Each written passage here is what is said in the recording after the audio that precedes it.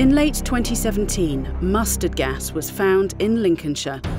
The discovery posed a very real threat to public safety. At the heart of the response were the military's regional liaison officers. But they have to be ready to help with anything.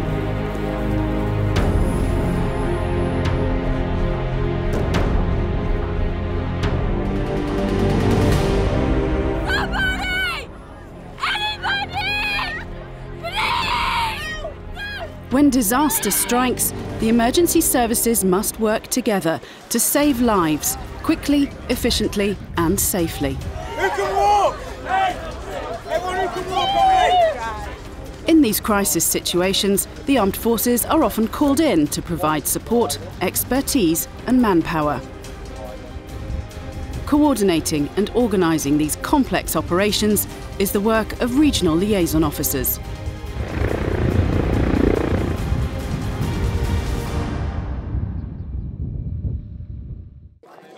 It's day one of a major air crash exercise at RAF Syerston in Nottinghamshire. All the emergency services will be taking part, alongside the Army and Air Force.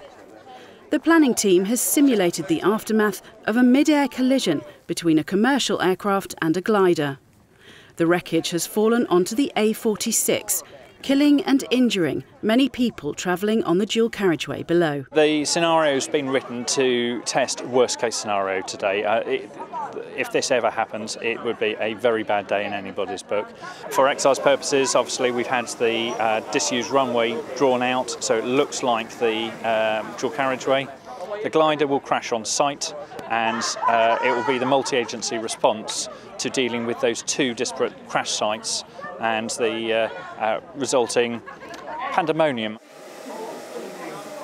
The scene the emergency services find when they arrive will be extremely realistic. Drama students have been brought in from a nearby college to act as casualties. Am I having the nails in as well? You're having a nail in? Yeah. I'm currently going to be getting a nail in my eye, so I'm not going to be able to see. I can't see at the minute anyway, so it's, as I say, it's quite frustrating anyway. So we're going to have a nail in there as well, so I'll have to scream a bit. It's taken us almost a year to plan this exercise. We sat down in about June last year and pitched this to both the Royal Air Force and to our civil partners, all of which were really, really keen to go for a full 3-4 day exercise to test every facet of aircraft post-crash management, from the blue light response right the way through to aircraft post-crash management, which is clearing up the wreckage, clearing up the cars. I'm estimating that we're going to have about 600 people on site today. We've got all the emergency services here. The Royal Air Force will attend, but these exercises don't happen very often. So we've got a visitor programme for all the observers to come through so they can witness what would happen if they were in that situation and presented with the accident you're going to see later.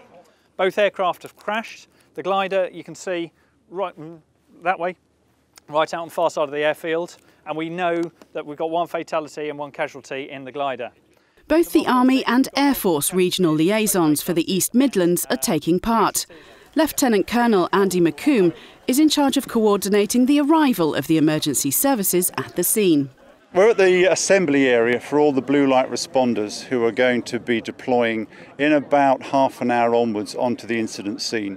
It's important that they don't all turn up at the same time, so we've created this sort of assembly area here where I'll give them a safety briefing about the objectives, what time they're going to be leaving, and then assuming the exercise starts on time at 10 o'clock, then my job is to make sure that the right vehicles leave from here at the right time, know the route they've got to take, whether it be eastbound or westbound, so they arrive at the incident scene in a realistic fashion. Good morning and welcome to Exercise Silver Siren. I think once they actually get to the scene itself and see about 100 civilians, casualties, walking wounded, people just affected by the incident, they will be wrapped up in the whole incident. We ran a similar exercise in Rutland last year of a similar scale, and as soon as you're actually surrounded by real crashed vehicles, a simulated road, a lot of people calling out and shouting, they get totally into the scenario and they forget it's an exercise. Okay, so we're going to go. We're going to go. Yeah, okay. Exercise, exercise, exercise, crash, DI. DI crash, come in. we have an incident down the field in front of the winch. Someone please help! Please dispatch immediately to that location. Copy that, en route. Come on! Please!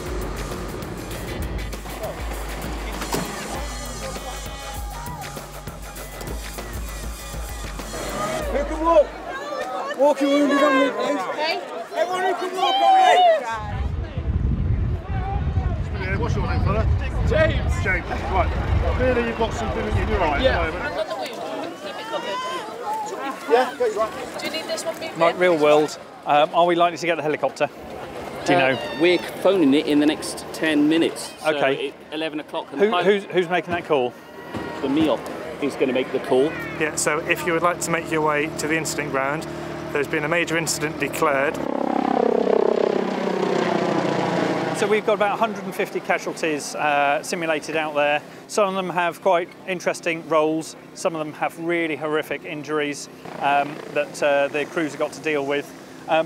If you just simply look to my left for a moment, they are now in the process of extracting casualties. You can actually see that they're actually going to have to cut some of the casualties out of the vehicles. We've got facial beds. As well as that, we've got role players that are providing witnesses, they are providing survivors, they're providing helpers. Some are not quite so helpful, if you know what I mean. Please to steer. He's a guide steer for you, mate. Help me. Okay. They're coming in and causing the emergency services problems. These are all real-world issues that the civil emergency services have to deal with. I could sing you a song, I could. I need you to understand that you shouting a raven is making a lot of people feel very uncomfortable. Yeah. All right. Appreciate your concern. Will you take a seat for me? Will you do that for me? I'll try to. I've not got the best of backs. Do your best. Do your best. I'll just keep yourself there. stay here. Right, I've got it. Adding to the complexity of the situation, there's an unknown substance on the carriageway.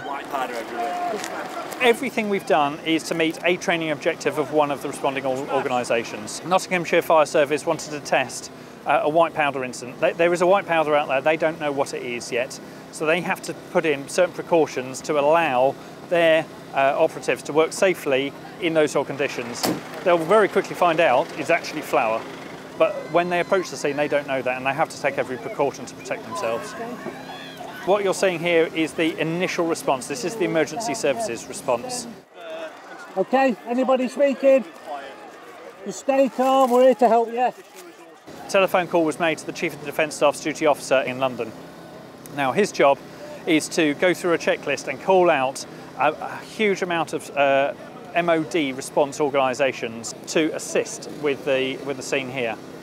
One of which will be RAF Coningsby. Right now we've got an aircraft that's crashed.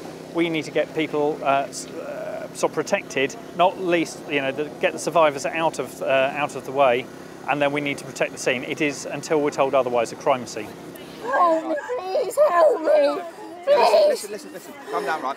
We've got another fire engine coming up, and we're going to get you all out, okay? Okay? Just relax. Right, so it's now just gone 2:30. As you can see behind me, it's calmed down quite a lot now. We've moved now from the recovery phase of the exercise, so all the casualties that we had on site have now been simulated, taken away to the hospitals, either by ambulance or air ambulance in some cases. All the survivors have now been moved to a survival reception centre. We've done a short debrief with each of the 3 emergency services, and everybody's got a huge amount out of this. From the police side, we're very pleased. My role today was umpiring, so trying to look at how the police activity went, particularly in the multi-agency arena, so looking at how police, fire and ambulance and the military work together. So really pleased with the way that's gone. We have a really good relationship with the military locally. We know our JRLO and our RAFLO really well. So we're always working together as planners. The difference, I suppose, today is actually putting boots on the ground and working together actually at an incident scene. It is absolutely vital. We can do as much training as we like back in the classroom, but until you see the realism of what it's actually like and how you actually deal with a major incident, multi-agency incident, there's nothing quite like it. For the RAF, the work has just begun to protect the scene and later to clear the site. Armed Forces regional liaison officers are called on when a major incident requires military assistance. Can you get the guys out, all their kit, into that sort of compound area? Quite often it's an extreme weather event like flooding, so there are regular exercises working alongside other agencies to make sure everyone knows what to do in the case of a real emergency. Here the Army is practising putting up flood barriers at Pitsford Water in Northamptonshire. Well, we've run this exercise today as a precursor to our annual command post exercise. Each of the Army Infantry Brigade, or each of the regional points of command, as we call them, have to run a 1 or 2 day command post exercise each year, and to provide civil resilience training. We've chosen Northamptonshire. We approached Northamptonshire this year to see if they'd play with us on our exercise, which we're running at the end of this year. So the purpose of today was to create some scenario developments and also to allow some of the local population, flood wardens, environment agency to get together and actually see how we put up flood barriers and deal with flood problems. If we've got, as we have here, quite a lot of people on the wet side, yeah, and we're doing this and we need to get them back over there, rather than scrambling over, if you put your next one in, but put it under this one, put that one on there first. What about under this one, yeah? Under that one. Like there we go. It's been great. I mean, it was a bit too sunny this morning. It was supposed to be simulating severe weather through a severe storm at the end of this year, but it did rain on us at some point. It was amazing how quickly the flood barriers were put up. And I think the troops benefited from some background information about the logic of where they choose to put them, and they've seen now firsthand, if they have to deploy this winter, how quickly and practical these flood barriers are. These regular drills means everyone knows their roles when a real emergency happens. A lot of my day-to-day job is very routine. It is attending meetings where we talk about incidents, what might happen in the future, it's planning, it's exercising. And actually, particularly this year, has been a very busy year for me because we had a tidal surge on the East Coast back in January, and that was Lincolnshire, spookily enough. And we deployed a couple of hundred troops from a UK standby battalion into coastal towns in Lincolnshire to knock on people's doors to warn them that there's a major surge coming. It's just a little concern that this area has been identified as a vulnerable area. But after exercises and public information work, Forces TV cameras are on hand as the military get called in for a very real brush with danger and their own past. At Ruton Moor Wood in Lincolnshire, 2 people have been injured after accidentally digging up canisters of mustard gas. Even in small doses, this highly toxic chemical weapon can cause blistering to the skin, temporary blindness and breathing difficulties. The wood is a popular area for dog walkers and other members of the public, so an immediate response is needed. An investigation has begun and a joint team led by the police, including the EOD, the Army's bomb disposal experts, emergency services, the Environment Agency, Public Health England, the local authority and the landowner have come together to coordinate the clean-up effort. The site has been described as particularly difficult to maintain a cordon on. We've put the barrier tape, because may make a difference, it may not, and we've got the best presence that we can, sort of given the advice that we've got. We've increased the number of officers that are working around the cordon overnight. I cannot say that it is a perfect cordon. But at the same time, I can say that I think it's proportionate and appropriate. So I think that's probably the best that I can reasonably achieve at this time. Over the weekend, we were getting emails from Andover, the Standing Joint Commander, telling us that EOD had been called. The incident was being centred around what was RAF Woodall or RAF Woodall Spa. So that was why, and the Lincolnshire element and the RAF element came in, so they contacted Jim initially because they were thinking this incident was linked to former munitions left by the Air Force. So it made sense that Jim started deploying and started being the liaison. As things developed and it looked like it was going to be protracted up, Jim rang me and said, actually, we need to start working on this together. From my perspective, it was an understanding piece. We needed to appreciate what the situation was, and that could only really been done here. So sat down at the table with the experts, with the Silver Commander, go through exactly what they required, what they needed, what they thought they needed, and then the process starts from there. So in close coordination with Air Command from my perspective and Brigade from Anders' perspective, we start calling in all the expertise, and in this case EOD was a key player in this. We wouldn't normally get involved in these because, I mean, the EOD teams deploy every day, finding old hand grenades in Grandad's shed, munitions when doing a building site. We sometimes get an email saying it's happening if it's going on, but we don't normally actually turn up and tape up. But because this is enduring, it's obviously quite a challenge, and it could go on till next week. We decided, we need to be here because we need to find accommodation. Normally the teams come and go within a few hours. We've also been able to use our local knowledge. I know a lot of local people, and I've discovered that some of them are historians, and they've come along this evening with aerial photographs from 1947 and showed it was a very short notice army base where a whole load of infantry gathered and trained before they went off into D-Day. And I was quite amazed. This wooded area that we're dealing with was a huge complex of accommodation bases, live fire ranges, where everybody came in for a few months and then went over to France. It would be particularly useful if you can give us the short presentation. Simon and I have had a conversation on the phone this morning. I found it really informative to kind of set the context and understand why the maps that we've been looking at have shown RAF Woodall and premises south of the lane, and we've got quite a lot of information there, but actually the area that we were really interested in, relatively little. But I think Simon can probably add some context to that. Thank you. This is one aerial photograph found as part of historical research. Your area of interest is up here, and Simon will explain more. Thank you very much.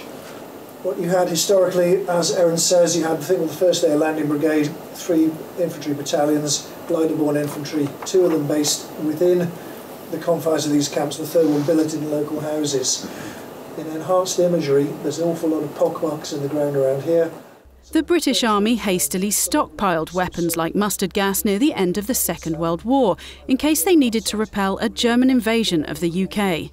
Some of it wasn't disposed of properly and is now reappearing, causing a danger to the public. That's what you've dug up.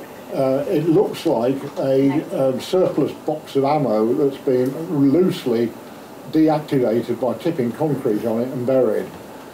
I have never done this, and nobody has, which is fascinating, and we are putting together so many different sorts of EOD team. We're dealing with history, which we've never had to do before. We're dealing with repatriating land that was a huge training area in the Second World War, which nobody even knew about. And the police their eyes have opened. They hadn't realised what was on their doorstep. So I think this one is about information gathering and smoothing the waters and explaining it was a long time ago, we can sort it out, and maybe in a couple of weeks' time we'll be back to normal. The second scene is Stixwold Lake. As well as the woodland site where the canisters were found, there's a second location, Stixwold Lake, where it's thought there could be more mustard gas. In order to find out, Navy divers have been brought in. But they can't go in until they know whether there's mustard gas in the water. Samples have been sent to the DSTL, the Defence Science and Technology Laboratory, for testing. The naval dive team went out in a boat and they took samples from the area that had been pointed out, so that we were quite localised to where we think these items are. They collected 2 samples from the bottom, 2 samples from the top, and they also collected a test sample from an adjacent lake as well that could be sent off. While the divers wait for the go-ahead, they get a visit from battalion headquarters to find out how the operation is going. I'm very impressed by the professional standards the Royal Navy have shown. I mean, they are taking it very carefully, which is absolutely right. They've got all the right kit, and when they get the correct advice from DSTL and others, then they'll hopefully get in the water and recover these whatever's been dropped in the water. I think we've had a fantastic response to what's happened here. We not only have people deployed on the ground who are assisting with recovery operations to try and make things as safe as possible, but we've got people deployed within command units which are really helping in terms of our decision making. That's smoothed by having someone who is a liaison officer. What we find is that it's build the relationships in slower time, so that when we have incidents such as this, which have required a real step up in our response over a very short period of time, it all runs that much more smoothly. The JRLOs are a really important part of this. I mean, they are here all the time, and they understand exactly what the police and other agencies want, and they essentially are my eyes and ears forward on the ground. They give the headquarters the word what may be being asked for, and then we can use that information to start preparing and wait for the formal request to come down through the Home Office into the MOD and then down at the headquarters before we task people. Once the dive team was finally cleared to enter the lake, they found and removed 10 more canisters of mustard gas. A total of 150 were found at the lake and woodland locations. We're now into what I would term more of a sort of steady state. We're now into sort of the support to the EOD guys on the ground and now looking towards the future. Obviously we need to deal with what we can see here and now and deal with that as best as we can, and then we're now looking towards what we would term as a return to normality. So that will be a separate meeting that will be chaired by a separate organisation. We will still be part of it, but it is that longer process to return the sites that we've already identified back to public use. In the end, the area was closed for 7 months and 3 tonnes of soil was removed. The work on this incident done, the regional liaison officers returned to normal duties and training, so they're ready for the next crisis call.